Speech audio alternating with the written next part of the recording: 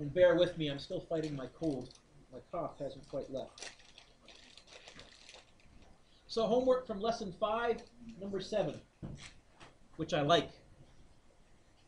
It says a proton is accelerated from V equals that many volts to V equals that many volts. Uh-huh. There you go, sir. Miguel, what's number 7 asking me to find?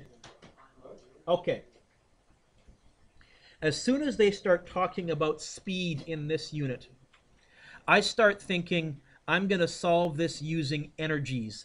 I'm going to solve this by going kinetic energy initial plus potential energy initial equals kinetic energy final plus potential energy final. I think we're starting from rest, so I'm fairly sure I can do that. When we're talking about point charges, potential energy is no longer MGH, it's electric potential energy. But when they give me the voltage, so you have your formula sheet in front of you? I hope you do. By the way, I hope all of you have your formula sheet in front of you. It'll be really, really handy. Can you find me the equation for EP, potential energy? Now that one I would use if I had 2 charges. Are there 2 charges in this question? Find another equation that has PE in it, or EP in it. Not change in velocity. Change in what? Okay. Potential energy is, although if you want the potential energy at one location, you can just do that. In other words, I'm going to take this equation here, and I'm going to rewrite it as, I'll scroll up a little bit here. Oh, too far. QV initial equal, that's potential energy initial, a half mv final squared plus QV final. I got a problem here, and Miguel, you actually kind of tumbled onto it. Initially, you didn't call it voltage on the formula sheet. What did you call it initially? The fact that I have multiple V's here, my physics prof when I was in college, he said since voltage is capital V, but you can't really tell a capital V from a lowercase v when you're writing in a hurry, he always put little wings on his capital V's, and I'm going to start doing that from now on. He put little horizontal bars. That's a capital V for voltage, and I'm going to do that for the rest of this unit. Okay? Do I know the charge? Proton. What's the charge on a proton?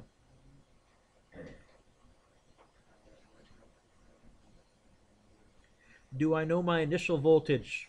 300? Do I know the mass of a proton? Oh, 1.67. That's not the charge on a proton. Okay. By the way, the number that you read me, isn't there a kilograms next to it? Yeah. Let's not do that. It's 1.6 times 10 to the negative 19 is the charge on a proton. I guarantee it does not. You're looking at kilograms. You're telling me the mass of charge. Okay. Hey, folks, first day back, 5 people late. Come on. I know one person had a legitimate excuse. Can I go back to here now? What's the charge on a proton? Sorry? I can't hear you. Speak louder. No, the whole charge. You need to find it on your sheet. Yes, it's the elementary charge. That's what it's called on your sheet. And you all need to know that, because I will not help you on a test. In fact, I will mock you mercilessly if when we get to the test you find that you are unable to get the charge. Okay? So 1.6 times 10 to the negative 19. Initial voltage, 300. Where am I? 300. Mass of a proton. It's on your sheet. What?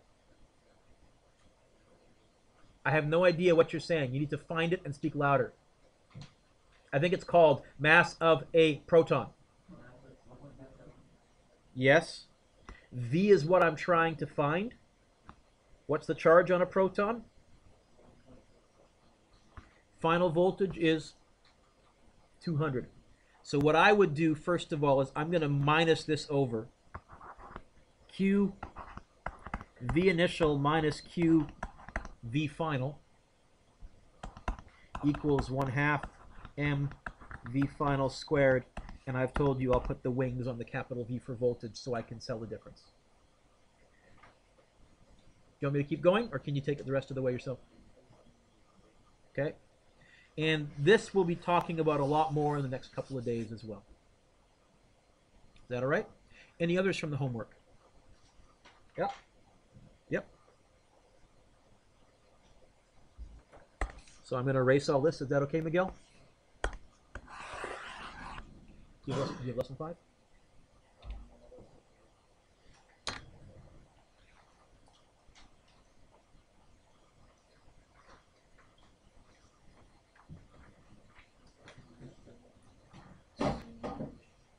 Oh, sorry.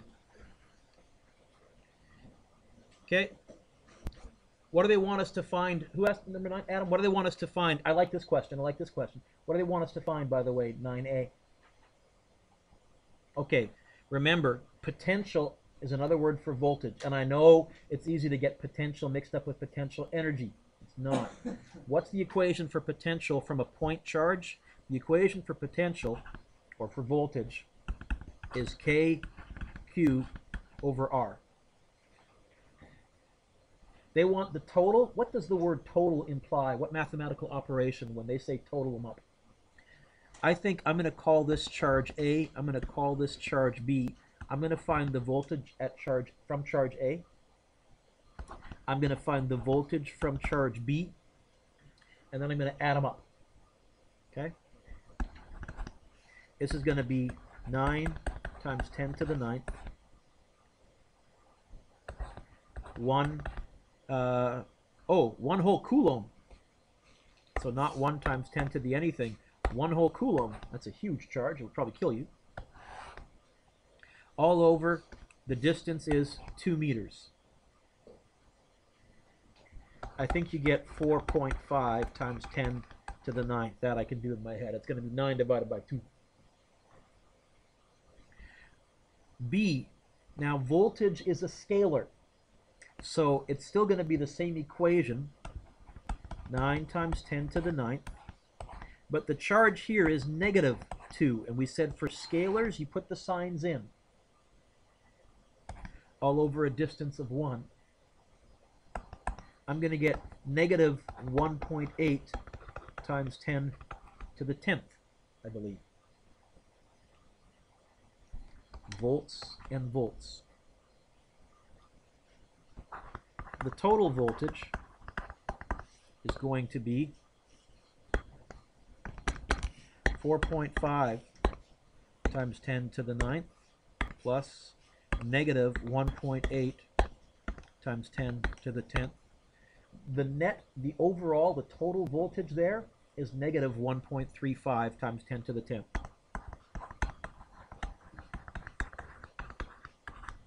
There's a negative voltage there. What does B want us to find?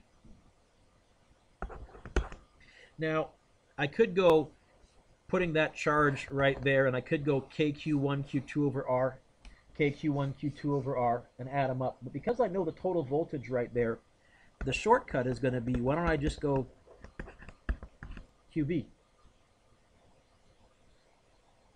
Complete with the wings now, so that Miguel can tell this is voltage and not velocity. And you're not the only one.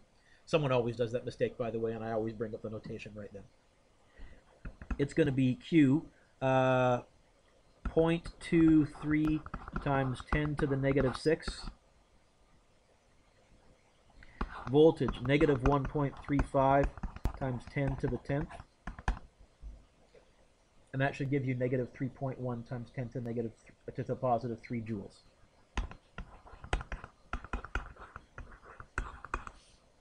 Why negative? Oh, it's telling you if you wanted to move it out to infinity, you'd have to do work. It wants to stay there.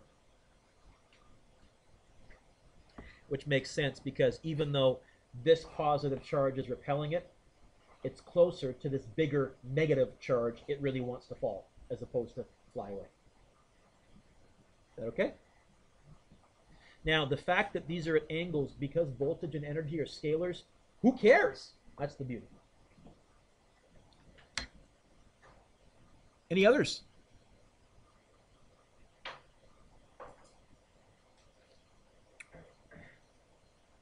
Really getting the vibe that people haven't done much of the homework. I'll warn you one last time. You can't cram this unit. 9 total, so 4 more. And on that note, Taylor, you've given us a lovely segue into lesson 6. So far, we have been talking about point charges. One charge sending out either an electric field or a voltage. Miguel, the problem with point charges is the electric field is constantly changing because remember, the electric field depended on how far you were away. The further you went away, the smaller the field, and that makes for yucky math. What we would love to find is a situation where we could have a nice constant electric field, Nick, so the math was nicer. And there is such a situation. It's between parallel metal plates. And so today we're going to look at parallel plates and some of their properties. Another important voltage problem is the parallel plates problem.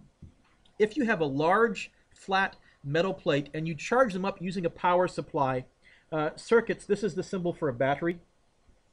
We'll be doing circuits next unit, but I'm going to introduce some of the symbolism now. The long bar is always the positive bar. The short bar is always the negative bar. So when we're doing circuit diagrams, that's how you know which one's positive, which one's negative. And so if we hooked a battery up to 2 parallel plates, this would have a net positive charge, and this would have a net negative charge. Electrons would gather over here, and protons would gather over here.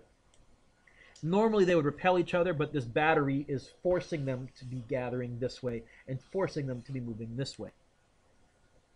If the metal plates are very large, how large? Oh, yay. Not huge, like I'm not talking room size, but hand size. As it turns out, we get a very, very nice property. We find that the voltage varies directly with the distance from the plates. Say what? Let me say that again. It turns out that the voltage varies directly as the distance from the plates. For example, if you knew that this was a 300-volt battery, which means this is 300 volts and this is 0. If you were to, now remember there's a bunch of positive charges here, each of them is throwing out an electric field. There's a bunch of negative charges here, each of them is throwing out an electric field. And because they're each throwing out an electric field, that must mean that if you put a charge right there, it would want to move, either fall up or fall down, depending on whether it was negative or positive, so it has energy. And since voltage is energy per coulomb, there must be a voltage. If you measured the voltage exactly halfway, you would find that the voltage was exactly 150 volts. If you measured the voltage halfway between the plates. So let's add one more measurement. Erwin, let's say that this distance here is 3 centimeters. If you went 1.5 centimeters, you know what your voltage would be? 150, right there if you measured it at that location. Oh, if you went 1 centimeter, you know what your voltage would be? Think about it. 100 volts. If you go 2 centimeters, you know how many volts you've gone through? 200. It's a direct one-to-one linear relationship. So let's imagine that we have plates separated by 5 millimeters, not very far, and charged to 500 volts. It says, make a graph of voltage versus distance from the lower plate. So if we start at 0 volts and we move up 1 millimeter, since this total distance is 5 millimeters and the total voltage is 500, Evan, it turns out that each millimeter is going to be 100 volts. In other words, at 1 millimeter, I would be at 100 volts. At 2 millimeters, I would be at 200 volts. At 3 millimeters, I would be at 300. At 4 millimeters, I would be at 400. At 5 millimeters, I would be at 500. If I were to graph this, we would get that lovely slope right there.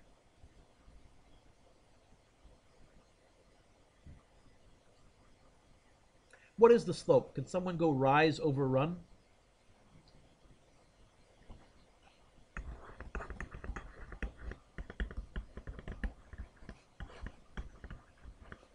What's my rise? 500 volts. What's my run? I'm going to go 0.005 meters because it's millimeters.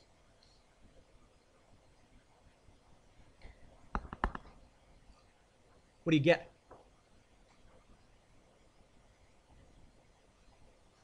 10,000? You think it 10,000? Or 1,000? Or 100,000? 100,000. There we go. Volts per meter.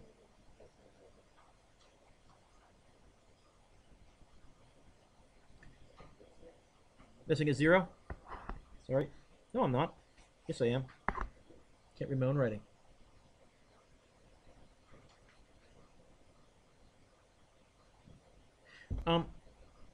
I want to look at these units here.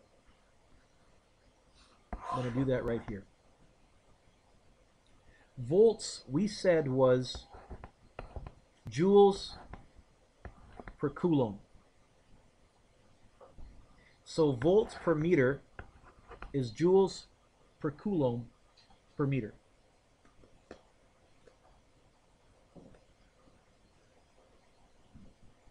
So far, so good.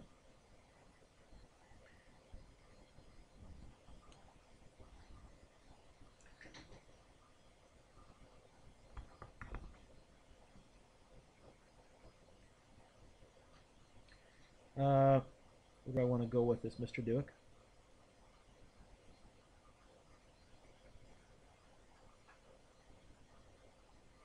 Volts per meter.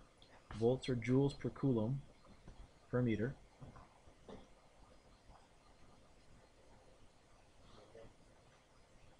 Yeah, that works. Okay, I see where we're going. How do I divide by fraction? Okay. When I tidy these up, this is really joules per coulomb, and the meter ends up on the bottom. Big deal. Well, I want to tailor, look at this. What do I measure joules with? What do I measure in joules? Energy. What do I measure in meters?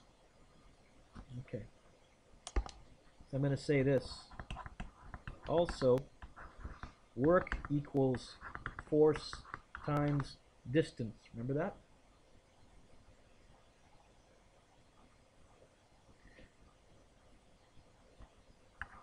Force equals work over distance. What units do I measure work in? Taylor, yes. What units do I measure distance in?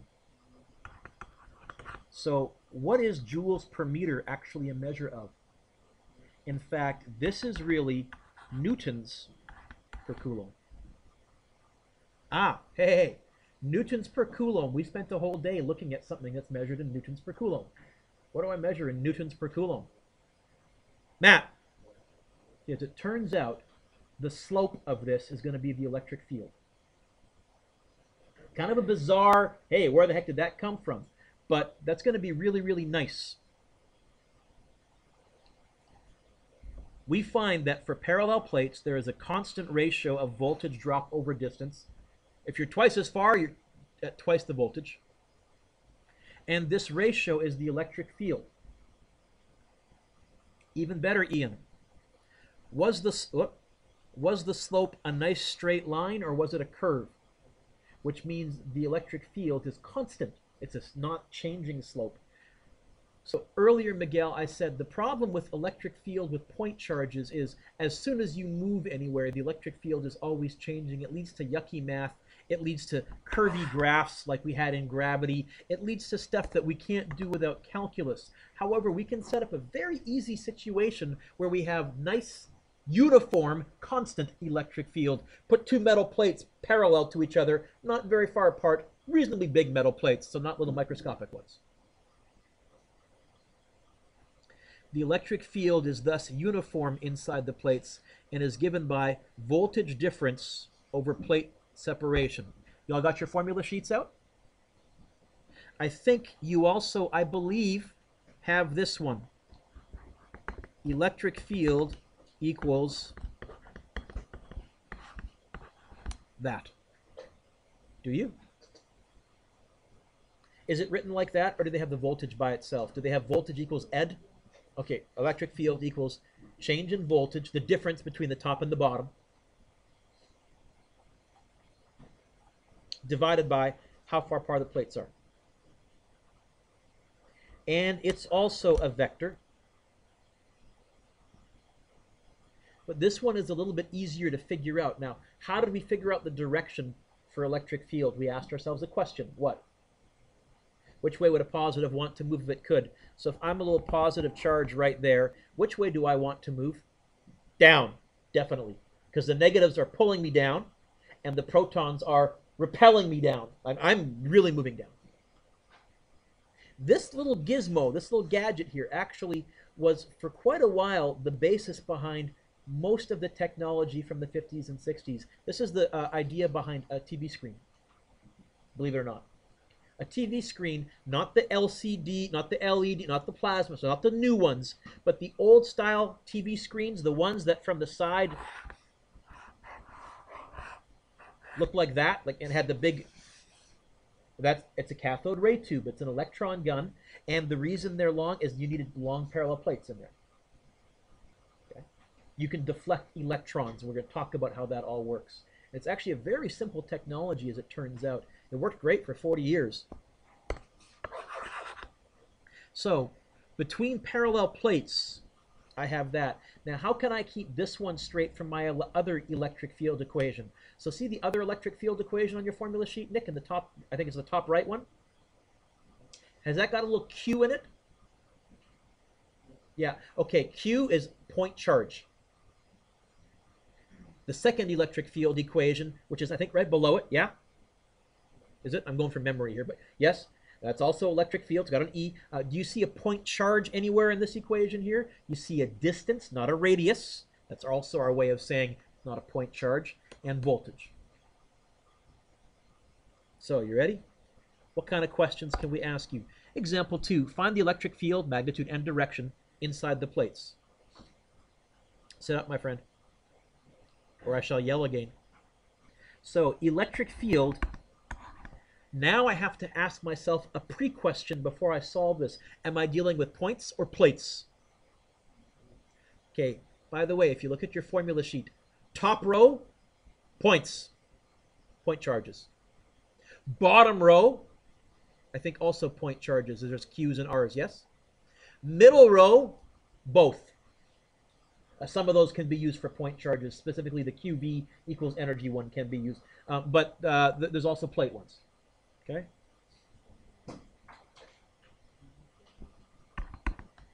So, electric field is voltage divided by the distance.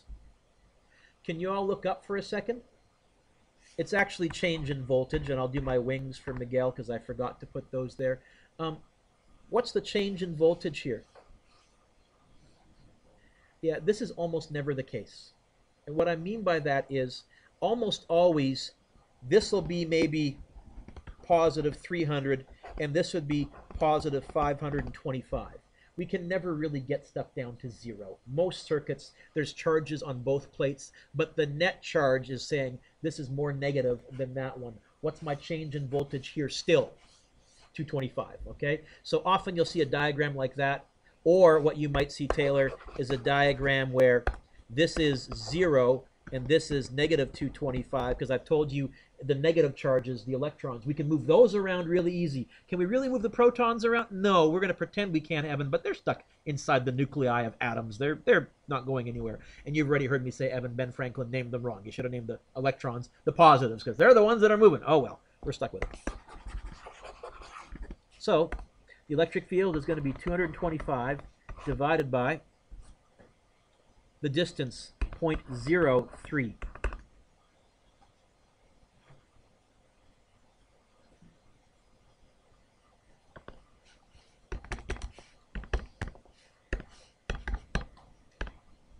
$7,500. Units. Well, now I got two options. I can still go newtons per coulomb, but what's another way that I can apparently measure electric field? Volts per meter. Turns out that's newtons per coulomb in disguise. By the way, what would the voltage be right there, exactly halfway? 112.5, half of that. What would the voltage be 1 centimeter in, 1/3 of the way? Two-thirds. Actually, I should measure from this way, because here's 0. 1 centimeter in, which would be right there, would be 225 divided by 3, whatever the heck that was.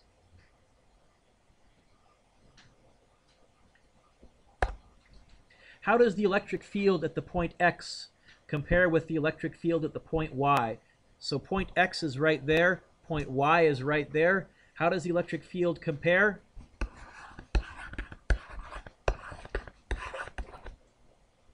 This is the beauty of parallel plates. The electric field there, in any of those locations is the same. It's the same. And I'll convince you of that in just a second, but first I need to erase all those little charges that I threw in there for some reason.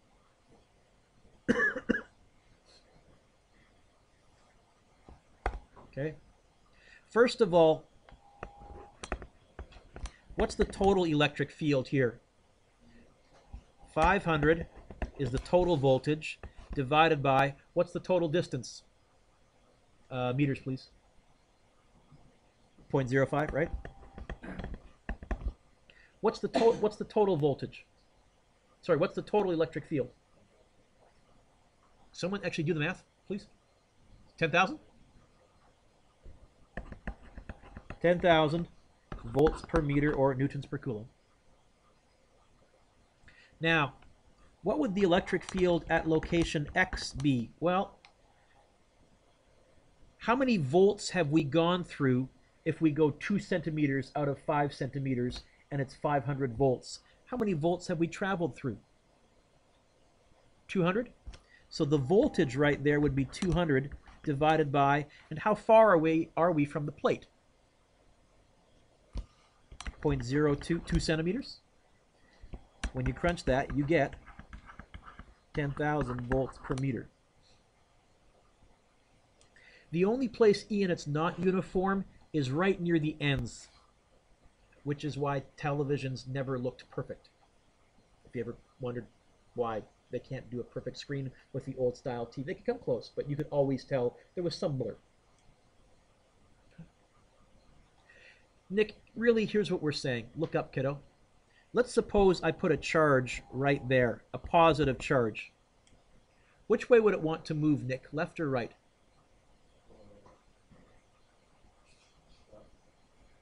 What's the charge on this bar right here? To the right. Okay. Why? Well, it's really getting pulled by these negatives. Now, it is getting pushed by these positives, but is it very close to those positives? No. However, if I take this charge and I move it right to there, these aren't pulling it quite as strong. Oh, but these are pushing it a little more stronger because it's moved closer. In fact, if I move it right to here, well, now it's not getting pulled so much, but it's getting pushed even more. And it's a perfect balance. As soon as one of the pushes or pulls gets smaller, the other one gets correspondingly larger. And so that electric field, that pushing ability, is constant throughout the whole place.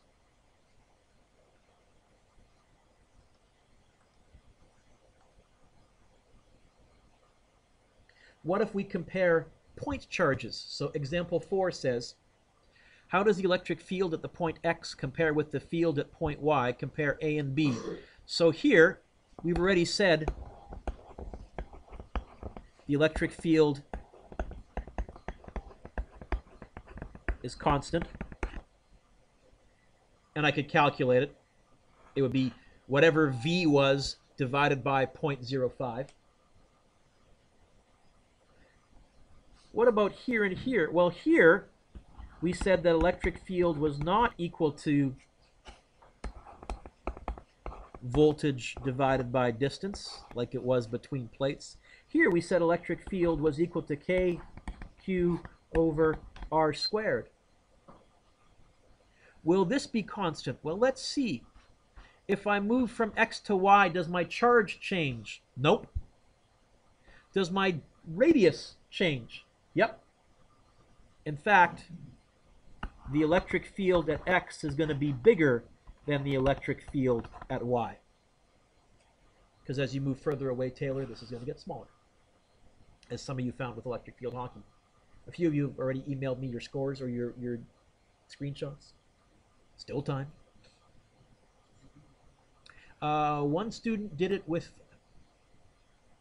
14 charges, which I think is the smallest I've had screen sent to me so far. I think it was 14. I counted. I think it's 14. I'll go back and double check. I got to count on the JPEG, but okay. So most of the solutions that I've received so far have been the tunnel solution, which works. But I'm curious to see if you can figure out how to do it minimal amount of charges. Explain your answer using principles of physics. I would then say, as R increases, E decreases. And I would probably write this over here and they'd be fine with it.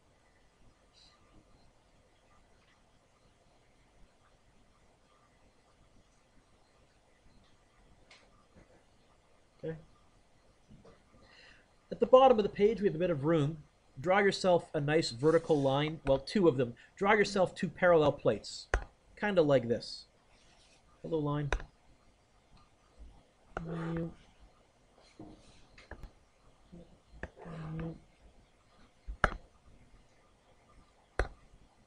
Okay. And we're going to make this positive. Let's say 500 volts. And we're going to make this 0. What would the electric field lines look like? Well, which way would the electric field lines point? To the left or to the right? Which way would the arrows point? To the right. And remember, I said to you, how far apart the lines are is how strong the field is there. I want to show that the field is the same the whole way through. Here's what they would look like.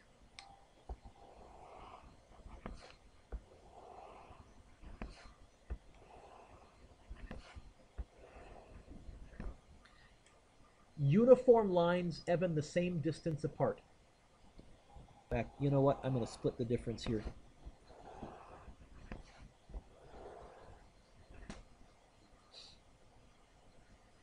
Except at the ends. You would find at the ends there would still be some positive charges that would kind of bend like that. You'd probably still get one good one there.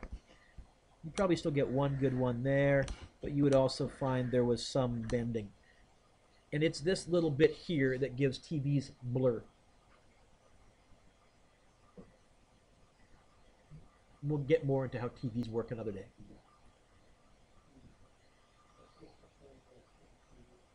Yep. Oh, you can actually, with the old style cathode ray tube TVs, if you put a piece of tin foil across the screen and you clamp two wires on it, you can run stuff from it because it's all electrons coming off the screen. You can use it as a battery.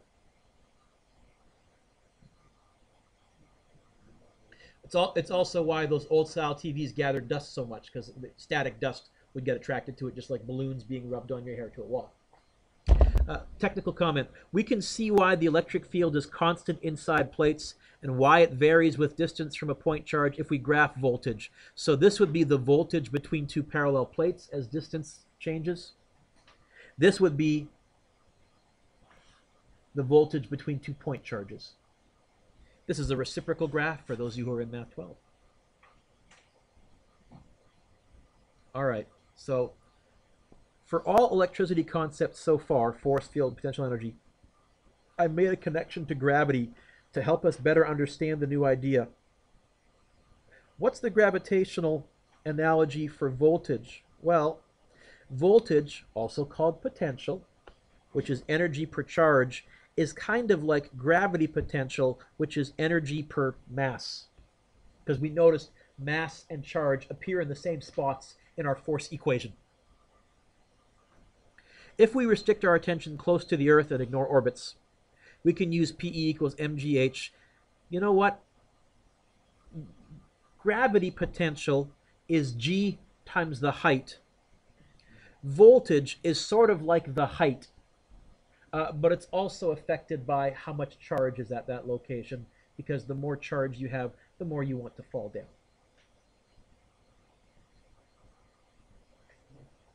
Gonna make it? Dylan, anytime you fall asleep, Brandon's eyes just naturally stray towards you, so it's pretty hard to get away with it, even though you're hiding behind Taylor. So back to our gravity analogy. With this analogy, you can think of a parallel plate voltage as a steady sloping mountain, a mountainside like that. And you can think of point charge voltage as a mountain that's kind of shaped like that, in terms of the way the height changes. The voltage changes nice and steady. The voltage changes rapidly at first and not so rapidly later on. Thus, the field is uniform in parallel plates, and it changes around a point charge. In terms of direction, electric field is away from positive, higher voltage, and towards negative, lower voltage, which is sort of like downhill. Kind of. I don't know how much that analogy helps for you or whether it hurts you, but here are some questions for you to try, and I have a take-home quiz for you as well. Yeah. Yo. I decided to give it to you today. You didn't get here on time. You need to be quiet. I wouldn't be saying a thing. I'm ready coming after you later. Number 1. Number 2.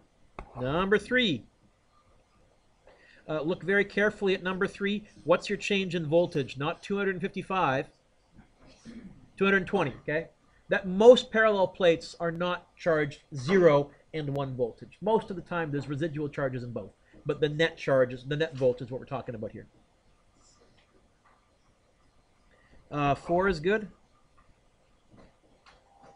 5 is good.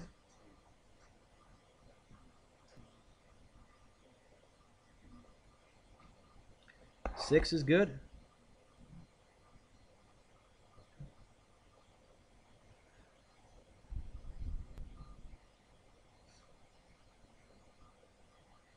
'Oh, that's a wonderful review.